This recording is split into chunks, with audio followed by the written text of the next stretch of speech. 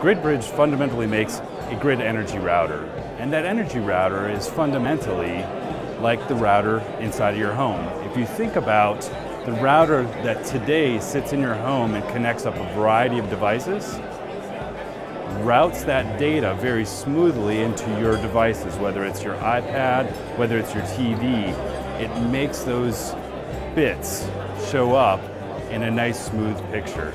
Well, think about that concept and apply it to the grid. We do the same thing with electrons. All of these renewable devices that are coming onto the grid at different locations, we're actually allowing them to come onto the grid and make that electricity flow extremely smooth at the same time.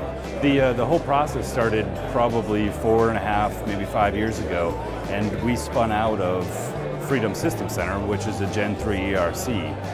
After that, we were awarded a PFI Air program under NSF, and that was probably a 2-year program. And towards the middle of that, we actually started applying for the SBIR program.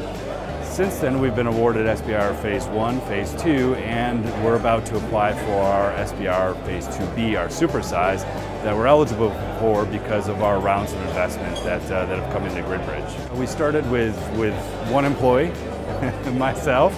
I was the first employee at GridBridge. We're currently at 12 employees today, and certainly we've gone through the hiring process of technical folks, business folks. We've probably hired about 15 last year, and we retained majority of those throughout the process.